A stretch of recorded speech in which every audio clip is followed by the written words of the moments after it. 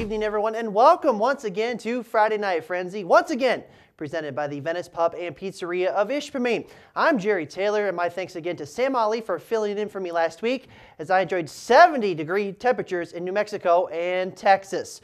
We begin the Frenzy tonight with the lone undefeated girls team left in the Upper Peninsula. The Marquette Redettes were back at home tonight for the first time in a while, taking on the Houghton Gremlins. The Gremlins played right with the Redettes early on. Sloan Zenner gets the ball, she spins in the lane and gets it to go, tying the game at 2. More from Houghton on their next trip down the floor. Sydney Dillinger from the same spot Zenner made one.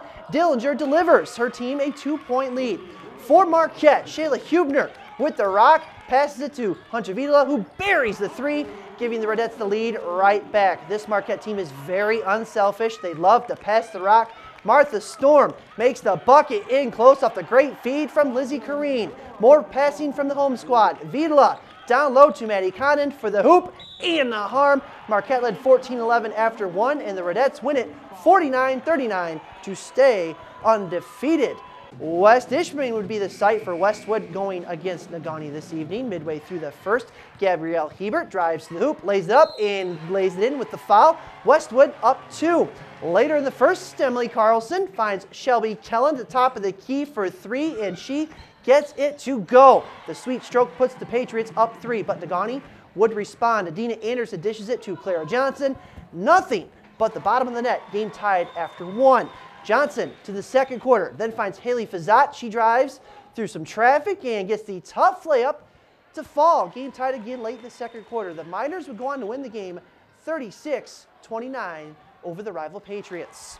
Just a couple of girls' games on the docket tonight. Kingsford was victorious at Iron Mountain 75-59.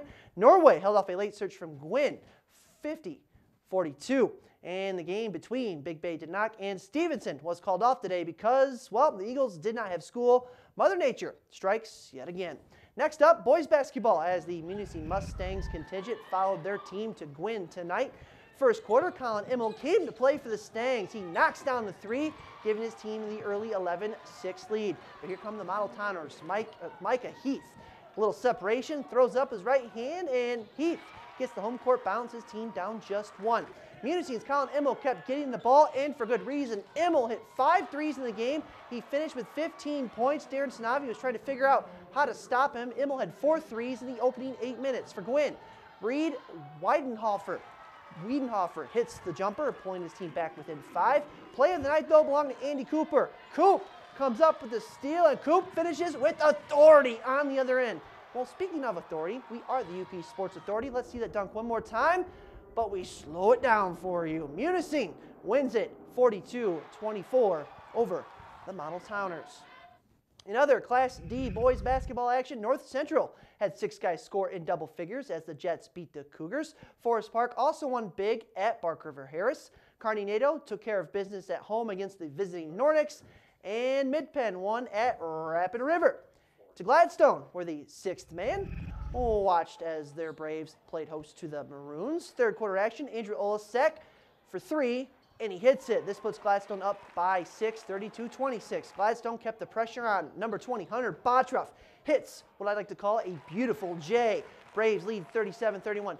Coach Perlicosi, however, not panicking. He knows his boys. He sets up this play. Boom, boom, boom. Levi Kempka on the cross-court action to take the lead, 39-37. Maroons continue. Adam Nolde, straight-up ball skills. Menominee up 41-37. Gladstone, though, not going away quietly. Hunter Botruff for 3 to tie it, and he makes it look easy, 43 apiece. Menominee, though, plays a little around the world, and Caleb Kleiman seals the deal off the window and in, 49-43. The Maroons over the Braves, leaving the Gladstone fans not happy. Back to the boards. Escanaba defeated Houghton 77-61. Ossie Corp had 14 points and 9 rebounds as the Hematites pulled away from the Emeralds in the second half for the 10-point road victory. Calumet won big at Chassell 60-28. Hancock winner chicken dinner 62-54 against Ontonagon. Lance won at West Iron County, and Lakeland and Hubble defeated Jeffers, clinching a 3rd straight conference title for the Lakes. We have reached halftime here on Friday Night Frenzy, and we're far from being done. Next up, some high school and college hockey action from Delta County and Bowling Green, Ohio. Straight ahead on the Frenzy right here on the UP Sports Authority. You know it, ABC 10. and welcome back to Friday Night Frenzy, once again presented by the Venice Pub and Pizzeria of Ishpeming. The NMU hockey team has struggled to score as of late. Walt's Wildcats are in a battle with Bemidji State to host a playoff series in the first round of the WCHA playoffs. NMU is in the lovely state of Ohio this weekend, facing number 8 Bowling Green. The game was scoreless in the second. The Falcons on the attack. Brandon Hawkins shoots and scores from near the blue line, giving BG a 1-0 lead. Later in the period, Dan DeSalvo going to step around NMU defenseman Jordan Klimek, but he wouldn't step around Jake Baker, who knocks him into the net. Everyone, though, would be okay. In the end, the Cats get the win, 3-2 in overtime. Ryan Kesty scored the OT goal off a pass from Sammy Salmonen, so the Cats pick up a much-needed win and, hey, score some goals, too. In other scores from the WCHA, Ferris State held on for a 2-1 win at Alabama Huntsville, and it's a good thing NMU won because Bemidji State did the same thing, 3-2 at home over the Seawolves. In high school hockey, Escanaba and Calumet played a thriller tonight at the Wells Sports Complex. Early in the first, Levi Wonder gets the puck on his stick, and you know what's going to happen by now. Wonder with the tally, 1-0 Eskimos. Later in the period, Christopher Lemire Dipsy doodles his way around the defender, then he goes top shelf for a pretty goal. 2-0 Escanaba after 1. In the third, here comes Calumet. Max Frederickson shot from the point, going to get through traffic, and the keeper as well, pointing the Copper Kings within a goal. Later in the period, Calumet down just 1. Tyler Locust puts the puck on net, and he scores, tying the game at 3. Escanaba's Levi Wonder, surprise, surprise, scored 24 seconds into OT, giving the Eskimos the 4-3 win. We stay indoors because, well, who really wants to be outside these days? The UP swimming and diving finals are today and tomorrow in Marquette. Let's show you some of the action from earlier today.